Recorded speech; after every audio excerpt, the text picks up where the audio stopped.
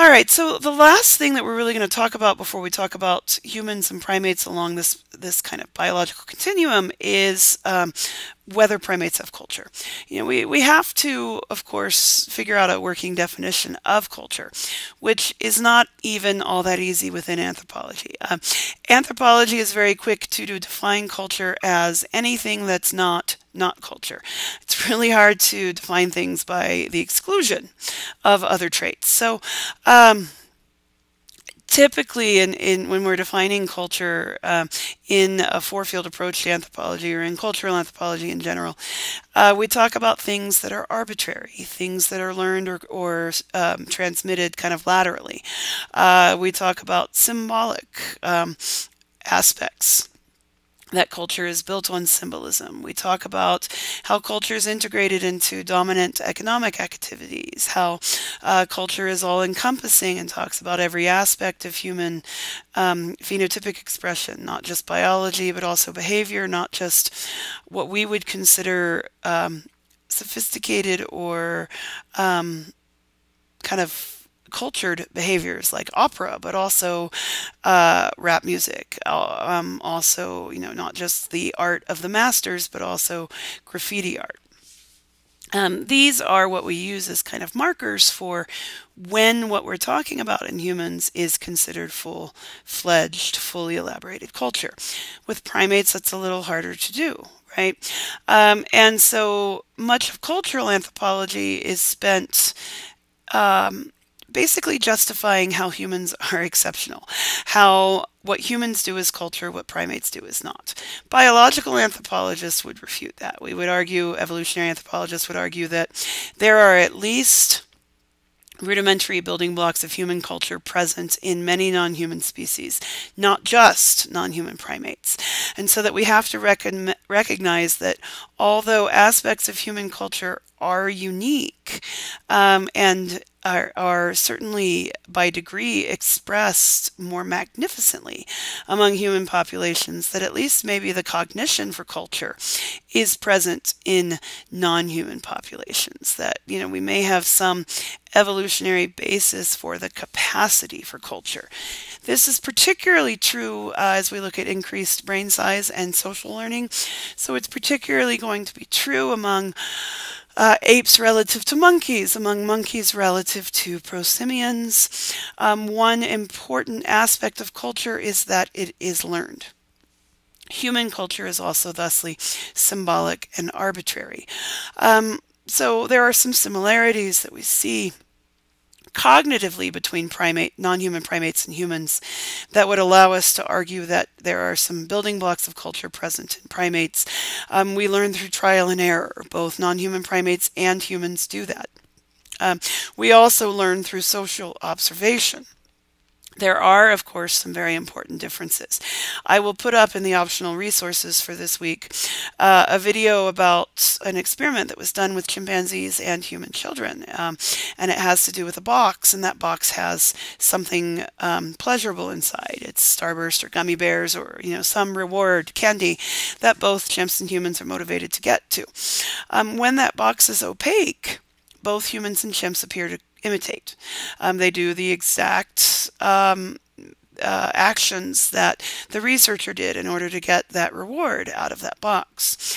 When the box is changed to be transparent and demonstrates then a false floor to the point that you realize that all of the early actions were superfluous and not related whatsoever to getting the reward out. Chimpanzees cut out all of the unnecessary movements. It's only human children who imitate blindly. And so from that viewpoint, perhaps we could say that chimps are even smarter than human children in that chimps will cut to the chase, they will eliminate unnecessary steps.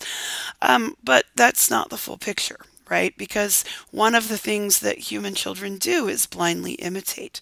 Why do they blindly imitate? Well, because that's associated with this arbitrariness and this mastery of symbolic cultural traits. What blind imitation allows for is the buildup of culture, what we call cultural consolidation. And we've already talked about how that's pretty important, right? That humans are able to build up a collective knowledge base that extends farther back than you have been alive. So, what this does ecologically is allows us to do better at coping with exceedingly rare events. So maybe it's a 500-year drought cycle. Maybe it's the expansion of or retreat of glaciers.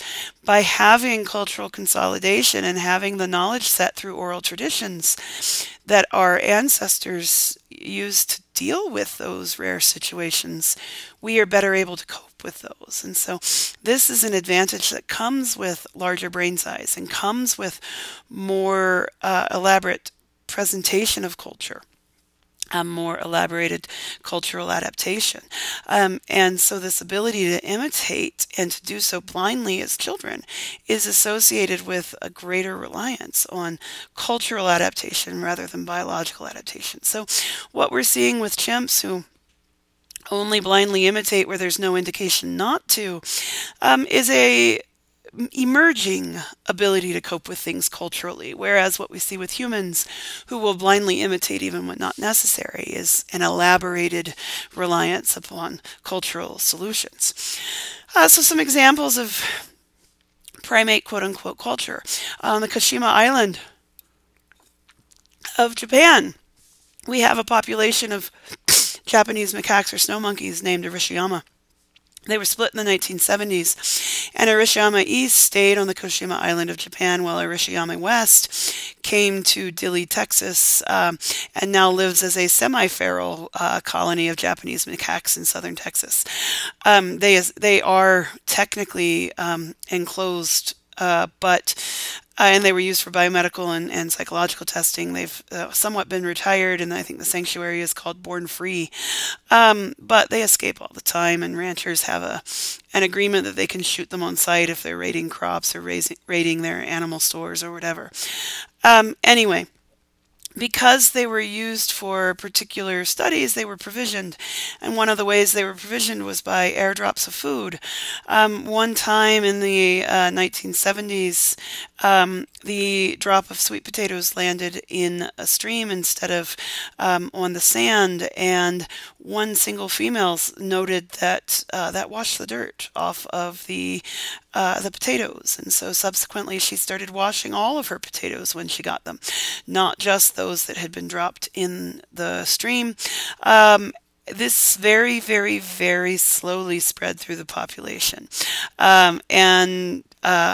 This slow pace of spread has some primatologists arguing that it's not really cultural transmission, that they're not learning laterally, that she didn't teach her offspring, that rather this is trial and error, and it now results in animals that wash their sweet potatoes in the ocean. And of course, if you wash your sweet potatoes in the ocean, you also get salt deposits on them, which may improve their flavor. Orangutans show regional variation in some behaviors, including how their nests are built and used, whether it's overlapping or underlying branches, using branches to swat insects, also using plants that they crush and spread on their bodies to reduce insect bites, particularly mosquito bites. And then the use of their hands to amplify their vocalizations. They will put a funnel around their mouth, kind of like we do, to make our voice project farther. Some of these are probably hallmarks of culture, particularly when we only see some things used regionally.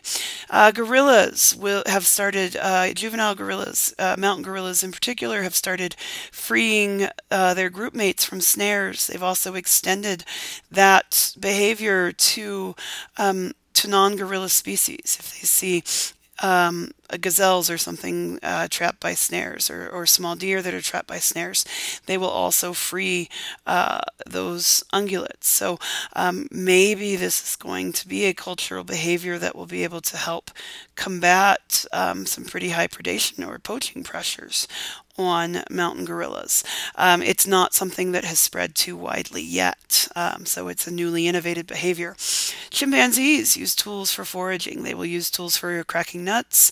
They will also termite fish and ant dip. They will honey dip as well. So using a stick to poke into the termite mound, into the beehive, into the ants that are biting ants to minimize the likelihood that they're bitten, but allow them to still reach those ants that are high in protein. Gorilla or chimpanzees have also only about over the past 10 years, I think 2007 was the first field season where this was observed, have been fashioning spears out of branches and using those spears to probe galago or bush baby sleeping dens, sometimes coming out with bush baby on a stick. Thus far, the only chimps who've been observed doing this behavior have been adult females and then their adolescent offspring. We haven't seen adult males start to demonstrate this behavior yet, and this behavior is very limited in the range of chimpanzees who practice it. So this is arguably a newly emerging cultural trait. One important thing about tool use among both chimps and capuchins versus tool use among early hominins is that tools are not modified. So that means that that when they're using stones to crack open nuts, they're picking up just a stone that has the right characteristics. It's large and hard and heavy enough to break open a nut. They will transport those stones. Capuchins will transport stones that are about 20-25% of their body weight. They will transport good stones to nut cracking sites, or they will transport nuts to good stones, but they're not breaking off flakes like early hominins do with old hole and pebble tools. They're not sharpening those stones. They're not getting those stones to a point to where they can administer a strike at a particular pressure point, for example. They are taking something out of their environment and using it strategically to get to something embedded in their environment, but they are not modifying it in any way. So we argue as evolutionary anthropologists and as primatologists as to whether this qualifies as abstract representation. Are they looking at the raw material and imagining what it could be, like later hominins are going to do, having an abstract mental template of what they want to kind of accomplish with that stone? And so there are some primatologists even who say that tool use is not cultural behavior among primates because they are not doing something arbitrary. They're not really modifying that stone. There are behaviors that are purely arbitrary, though, among chimpanzees, and greeting displays are one of those. Chimps from different regions have different ways of recognizing in-group from out-group. They all serve the same function. Being able to identify in-group from out-group helps you know who's friend and foe, helps you then target aggression only towards non-group members.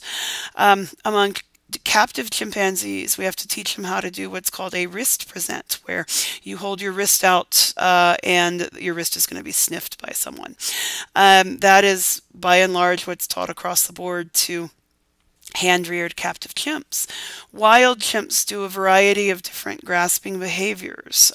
They will clasp hands. Sometimes they will only clasp one hand. Sometimes they will clasp two hands. Sometimes they will clasp one hand and embrace with a hug around the shoulders. When they're clasping hands, sometimes they will wrap their fingers around one another. In some locations, they will wrap their whole wrist around the other's wrist. So we see regional variation in how that greeting display is expressed. The function remains the same. The expression is purely arbitrary and is a function of where you learned how to greet other chimpanzees. So from that viewpoint, these greeting displays are really likely candidates for chimpanzee cultural behavior. Chimps have also recently been observed throwing stones into the cavities of trees, and some people have theorized that these trees are somehow quote-unquote sacred to those chimps and that this represents some non-human primate basis for religious expression and ritual. I'll also post a video of the chimp stone throwing behaviors and let you kind of see it for yourself so that you can have an idea of what it is that we're talking about. Most primatologists discount this interpretation of that behavior as ritual or religion. just because, I mean, that's anthropomorphizing an awful lot. It hasn't been going on for long enough for us to determine the significance. It could just be a short-lived aberrant behavior. It could be something they've observed children doing. The jury's still out as to whether this represents religiosity among non-human species. This last bullet point, capuchin monkeys, they even dig up roots and tubers. They are the only non-human primate that's been seen digging up roots and tubers. File that away in the back of your mind for next week when we start talking about hominin evolution, because as we move out into the African savanna as early hominins, guess what is there in abundance? Roots and tubers. Plants change where the bulk of their biomass is. And so in forests, the bulk of the biomass is above ground in the form of fruits and leaves. In savanna habitats, in desert habitats, the bulk of the biomass is below ground in the form of taproots and tubers. So being able to dig up tubers is going to be incredibly important for early hominin populations. And so here we have some of these primate examples. This top one, we've got an orangutan who probes the depth of water crossings or water features before going in them. This particular female orangutan likes to submerge her body in water, but because orangutans can't swim, she's testing for the depth. Now, this photo, if you look for it on the internet, is going to be categorized as orangutans spear fishing, which she is not doing. She's not spear fishing. She is only testing the depth of the water. So pop culture references to some of these pictures have the captions totally wrong, i.e. there's fake primate news just as there is fake human news. We've got a chimpanzee nut cracking on the bottom left, a capuchin nut cracking on the middle top,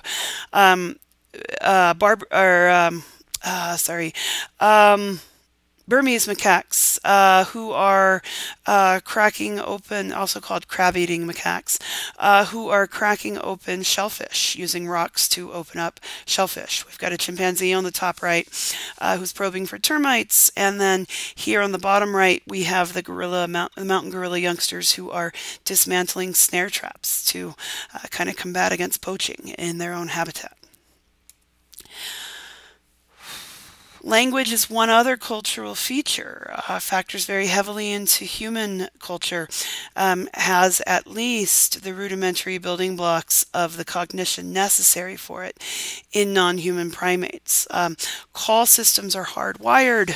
Language or communication systems may not always be hardwired. So language includes arbitrary vocal sounds, that key thing being the arbitrariness of them, and arbitrary written symbols. Though writing only arose about 6,000 years ago. Call systems are thought to be hardwired automatic vocalizations that are associated with specific environmental stimuli. For example, vervet monkeys have predator-specific alarm calls that communicate not only that a predator has been detected, but also communicate what type of predator it is. So these hardwired alarm calls are not considered to be language because they are associated with very, very specific environmental stimuli. So you only make a leopard call when you are faced with a leopard as a predator. You don't make a leopard call when you're faced with an eagle as a predator. However, vervet monkeys have been shown to be selectively mute. Specifically, subordinate individuals detect calls as often as dominant individuals, but they don't make the calls because by staying silent, they increase the likelihood that a dominant individual is going to get picked off by a predator, thus potentially raising their own social status. So even in these cases where the vocalizations are hardwired, these vocalizations might not be made. Chimpanzees have a vocalization that's associated with food that's really, really delectable, like a tree that's just laden with ripe figs, or a pile of Skittles or Starburst. Something super sweet that is really desirable. They make that vocalization whether they want to or not. And what happens is that vocalization brings all the boys, my milkshake brings the boys to the yard. Not really what that means, but that vocalization brings the competition to the feeding area. And so by making that vocalization, chimpanzees decrease the amount of that delectable food they get for themselves. However, they can't not make the vocalization. So what they do is they put their hand over their mouth. They muffle the sound of it. By putting your hand over your mouth, you're muffling the sound of that vocalization, which minimizes the number of conspecifics that might be able to hear you, which means that you're not going to have as many other animals there competing for access to that resource. So even when calls are hardwired, we can come up with some interesting behavioral ways to minimize the outcomes or effects of those calls. Great apes have demonstrated through their mastery of things like sign language and lexigram use, at least the rudimentary cognitive basis, the cognitive capacity for language. They do not have the vocal apparatus, though, that produces speech. So Washoe, Lucy, Coco have all been sign language using, ASL using, great apes and Coco, and then Washoe are pictured in those first two images. The third is Kanzi with his mastery of lexigram use. Kanzi uses this lexigram board to communicate his wants, his needs, his desires. Interestingly, Sue Savage-Rumball's work with bonobos has also demonstrated that they will use this lexigram board with one another. They will come together and categorize and plan out events several days in the future. So bonobos may even be better at language cognition than even common chimps. That's going to be your assignment for this week, is going to be one of the activities will be to watch Sue Savage-Rumball's TED Talk on basically the language and cultural capabilities of bonobos. So apes have the rudimentary cognitive capacity that's associated with language use. However, they don't produce spoken language.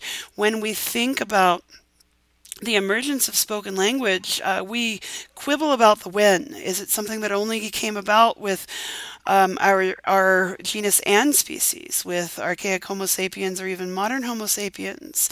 Or did earlier forms of the genus Homo have speech? I tend to find myself in the latter camp, that based on the cultural capabilities of Homo erectus, it would be naive of us to think that Homo erectus didn't at least have rudimentary spoken speech. I mean, after all, Homo erectus built boats or rafts, cooperatively hunted, left the African savanna, and pushed into more temperate areas.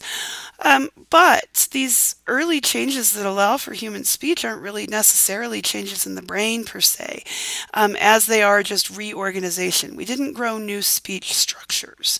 What we did firstly was changed existing neurological structures and changing how they connected to one another. So we have a mutation in a gene called the FOXP2 gene that is associated with language, but not because it confers a specific benefit to language per se. It is associated with fine motor control of the tongue, and so that could also be involved in feeding behaviors and swallowing behaviors.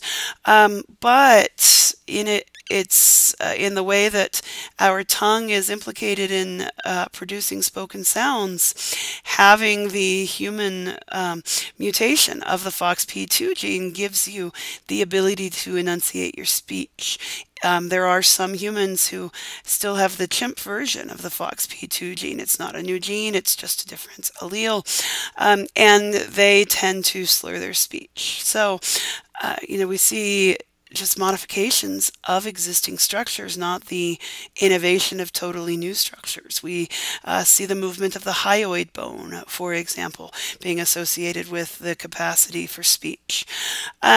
Communication was important prior to hominins ever evolving, and so even our non-human primate ancestors had selection that favored the capacity for communication and specifically producing messages that conveyed information like the kind of predator that you detected. That useful information results in different behavioral responses based on whether it's a terrestrial or an avian predator. So natural selection then would favor additional anatomical and neurological changes that enhanced hominins' ability to use spoken language. Maybe this is larger home range size and a further distance that our message had to travel. Maybe this was with even finer nuances in the information that we had to communicate. It wasn't an all or nothing thing that just magically appeared, though, with the advent of anatomically modern Homo sapiens. It is something that the cognitive capacity was already laid down before we diverged from our last human chimp ancestor, and probably even before our last human gorilla ancestor. And rather, it is existing structures that were modified specifically in this ecological context that early hominins found themselves in that favored the gradual development of spoken human speech. That question of when, though, still remains. And so that brings us to this idea of thinking of humans and non-humans as two ends of a continuum. We have a behavioral and biological spectrum. We as humans tend to set ourselves off as outliers and special in some way, when really we share a lot of primate features. And primates, when compared to other non-primate mammals, are indeed special and unique in key characteristic ways. So though we are at one end of a biological spectrum, we can see a lot of the biological base for many of our behaviors present in our last common ancestor. And so when we compare ourselves to chimps and bonobos, our neurological processes are functionally the same. Our genetic material is functionally the same. We only have about 1.6 degree of difference in coding regions of our DNA. Our developmental stages are functionally the same. Our dependence on learning is very similar. We all have a capacity for both very aggressive behaviors like warfare and murder, but also a capacity for incredibly affiliative and pro-social behaviors like altruism, like friendship formation. The main differences that we see between humans and non-humans are a issue of degree or degree of expression. We are both more adept at cruelty and aggression, but also more adept at compassion. We can have cooperation at the societal level and have cultures that are millions of people cooperating rather than just a couple hundred individuals cooperating. Similarly, our degree to murder and discriminate against is magnified relative to non-human species. So we are also able to reflect upon our own behavior in a way that non-human species aren't. So our ability to pontificate on the morality of our own behavior, our ability to analyze our motivations, our ability to see that even when behaviors are pretty hardwired, pretty biologically determined, we can also draw a relationship to what's wrong and what's right. So sometimes you get so angry you want to throat punch somebody or you want to kill them, right? But we do have the capacity not to act out on those behaviors and follow through. So even though we feel like we want to kill somebody, we know that it's not beneficial to society, beneficial to ourselves even, to go ahead and murder our competitors. So there are things that humans do that absolutely are unique, but they're unique in that degree of expression. Your book talks about how humans are outliers among mammals even, and that we are the only species that do such and such, like communicate through spoken language. I think your book is not giving enough credit to cetaceans, specifically toothed whales, dolphins, porpoises, orcas, etc. I think our prejudice or our speciesist take on culture and language is driven by the fact that we don't understand what dolphins are saying. I think that with further research, if we're able to innovate technological ways to start to translate dolphin vocalizations, to even hear dolphin vocalizations, because they can communicate in ultrasonic sound wavelengths as well, that we will probably eventually find out that dolphins are arguably as complex as we are culturally. They use tools. They pass the theory of mind test. It's just that when we try to study them in captivity, they die young. They're not well suited to captive studies. When we try to study them in the wild, they swim a really long way. And we can't follow them. We can't track them. We can't always record them.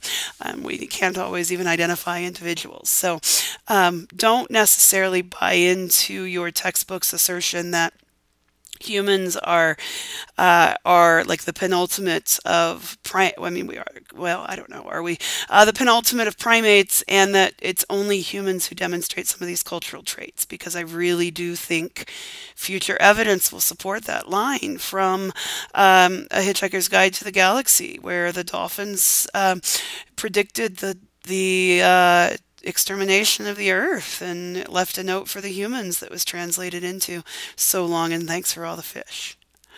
So you may go over this summary slide yourself. And as I said in the text or in the audio portion here, we've talked about an extra credit opportunity. We've also talked about what you can expect in your assignments for this week.